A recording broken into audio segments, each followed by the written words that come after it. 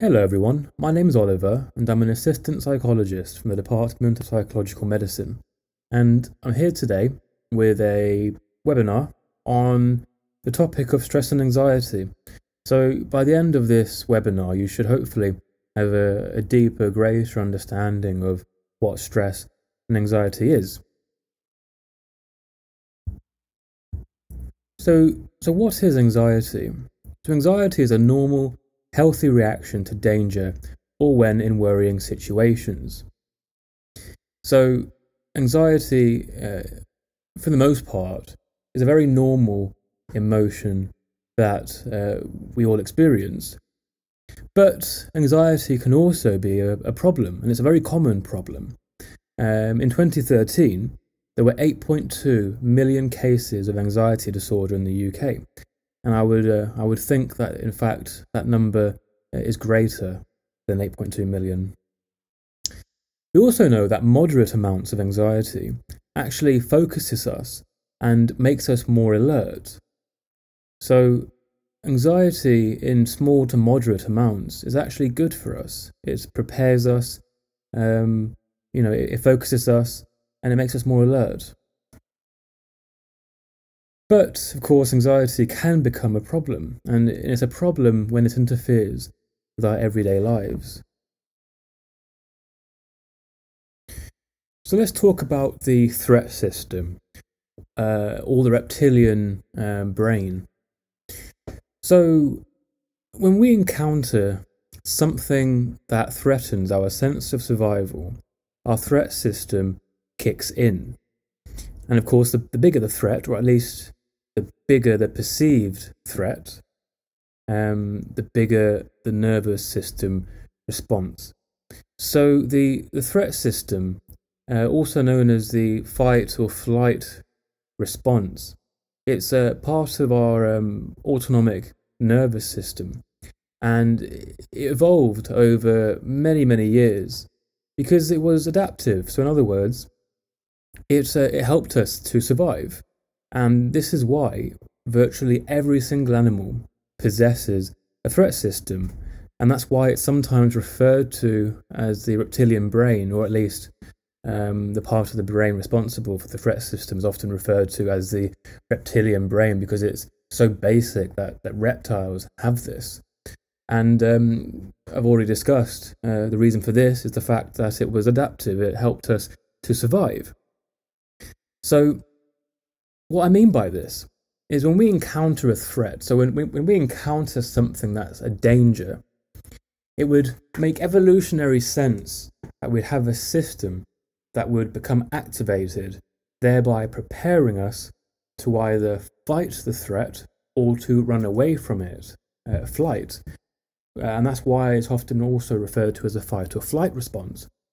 So if we think back to when we were, hunter-gatherers millions of years ago, if we were to encounter, let's say, a lion or some other sort of predator, well, that's clearly a threat. That lion can eat us and do some damage, right? So it would make sense that we'd have a system that would kick in to prepare us to fight the threat or run away from the threat.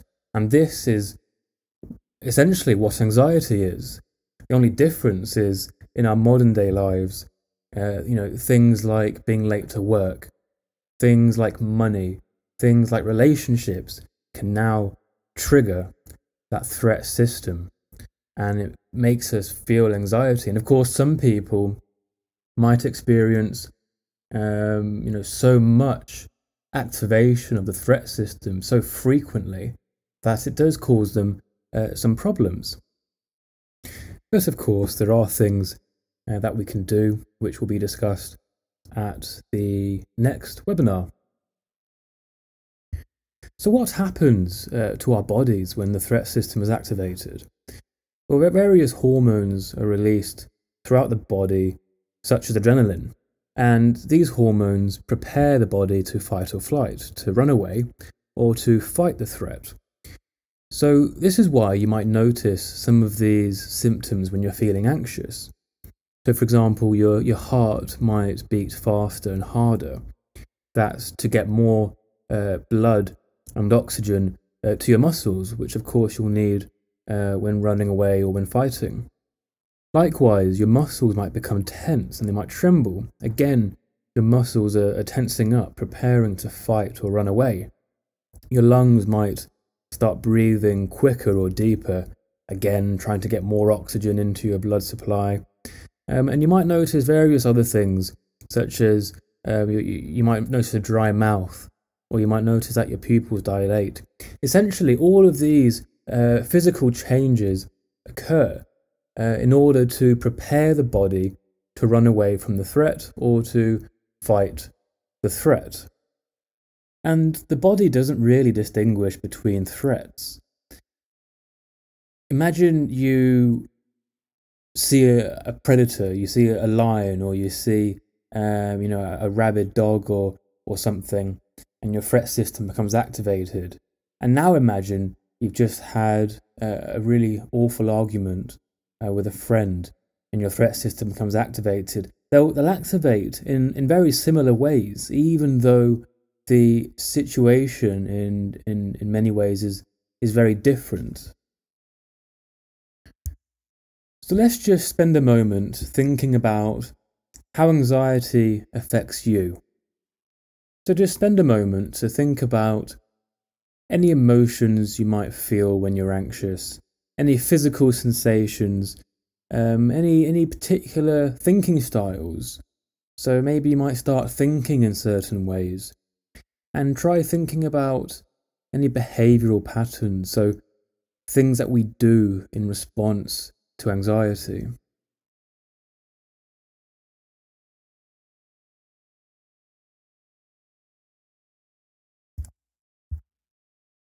Now, anxiety is a very universal experience. Virtually every single animal experiences anxiety. It's a part of being alive. However, people, do experience anxiety differently. Every person's experience of anxiety is unique. But there are some quite common thoughts, emotions, and behaviours in anxiety. So, for example, some very common thoughts in anxiety are thoughts like, this is too much, I can't cope, it's unfair, I haven't got enough time, I can't do this, I must get this done.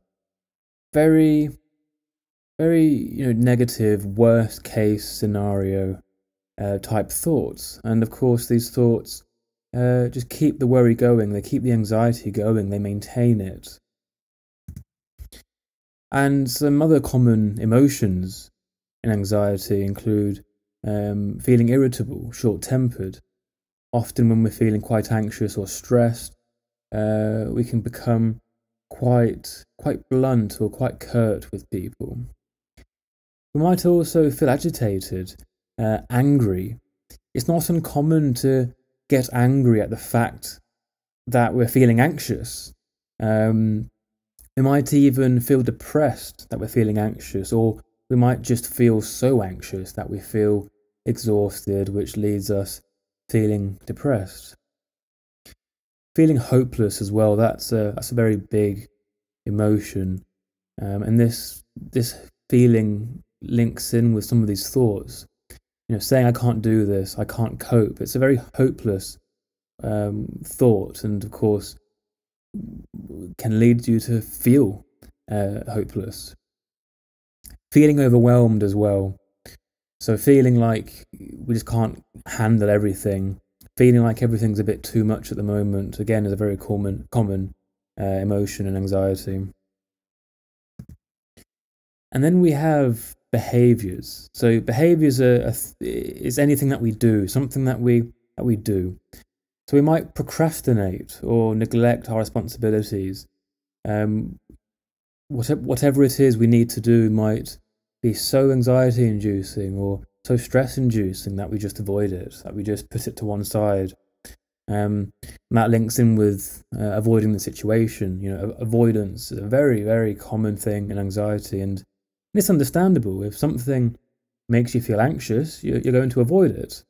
But what we know is that by avoiding the anxiety inducing situation, we can actually keep that anxiety going. Other common behaviors include sleep problems. We might withdraw, so social withdrawal. We might isolate ourselves, which again, can keep the anxiety there. It keeps it going because, well, isolating yourself is never good for you, really. And unhealthy eating habits, and likewise using alcohol or nicotine, cigarettes and other drugs. When we're feeling bad, when we're feeling stressed, when we're feeling anxious, it's not uncommon for us to self-medicate. So we might eat sugary foods, or we might eat, a lot of takeaways because, it makes us feel good. It makes us feel slightly better. Likewise, we might drink or do drugs or smoke because, these things make us feel better, at least in the short term. But of course, we know long term that these coping strategies make things worse. And then lastly, we have some common physical sensations, which are the symptoms of the threat system that we discussed before. So things like racing heart, quicker, deeper breathing. So anxiety can be thought of as almost like a bit of a vicious cycle. So if you look on the diagram on the screen in front of you, we can see these different elements of anxiety. So, anxiety is made up of thoughts, it's made up of feelings, behaviors, physical symptoms, and all these different areas interact and link to each other, and they feed into each other, and they can keep this cycle going. So let's say, for example, that we're having a really difficult day at work. It's been really stressful, and we have the thought, I won't be able to cope. Well, that thought might lead to us feeling tense or on edge. And then likewise, those thoughts might lead to us having those physical symptoms of anxiety, a racing heart, feeling dizzy or sweating. And then that might lead us to avoid things. So maybe we avoid work, or maybe we avoid a particular person or a situation. But by avoiding,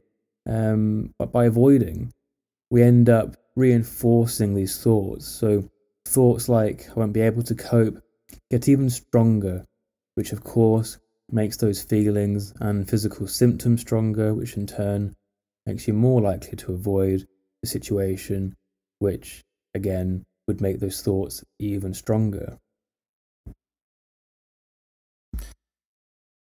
Okay, so we've reached the end of the webinar. I hope you did learn something useful. And just before we do finish, I'd like to leave you with a goal. And that goal is to have a go at creating your own hot cross bun. So the hot cross bun model is the model that we just looked at, with the thoughts, behaviors, physical sensations, emotions. And filling this out with your own example can be a really nice way of helping you to increase your awareness and understanding of anxiety. And sometimes just having a better understanding of our anxiety can be quite helpful.